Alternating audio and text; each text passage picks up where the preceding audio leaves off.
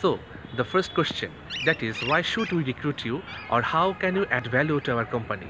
Suppose the post is for human resource executive or admin executive, what should be a good answer?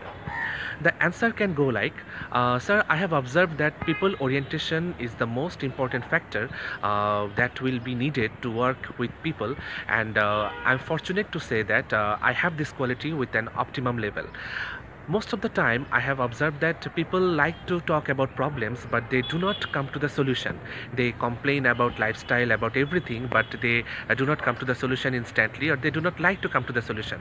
But sir, I'm fortunate to say that whenever I have seen some problems, I have always tried to find the root cause of the problem and come out with a solution.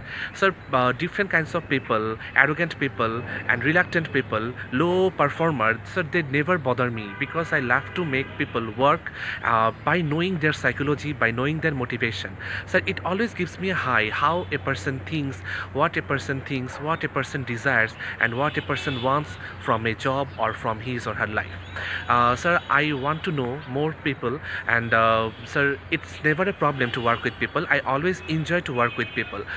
Sir, working with different kinds of people in different spheres of life has always given me the chance, an immense chance, to know more things, to learn the value of adjustment, and always I know that by knowing more people, by getting to know their psychology, I will be able to create an environment where I can bring the best from them.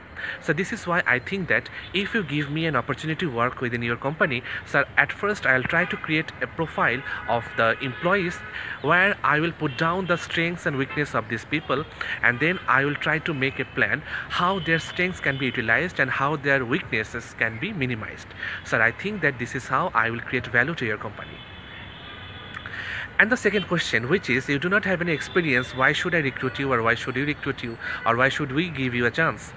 For this, I can say that your answer can be like, sir, it's true, exactly, I do not have any hands-on or practical experience of working, but sir, to complete my graduation and masters, I have visited a good number of offices. I have talked to so many people to prepare my assignments and term papers. To accomplish those, I have interviewed many people, and sir, in my acquaintances, in my friend circles, in my relatives, I have a lot of people who work with human resource, and I talk to them, I deal with them, and I know what is their thinking, what they get stressed about. And sir, I have a very articulated vision that if you give me opportunity, how I can create an environment, cooperative environment, where people will work with their best effort.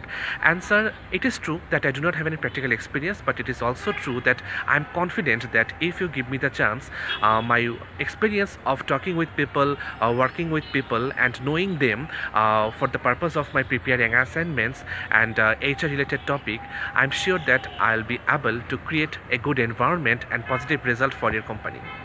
Okay, this is how you can create a good impact in the organization if you are asked about to say something about the human resource aspect or HR executive posts. Okay, if you like the video, please subscribe to my channel, and if you are already subscribed, I thank you really very much, and there are other videos you can watch. I really invite you, and please share your comments with me, because I really love to read your comments and reply to them.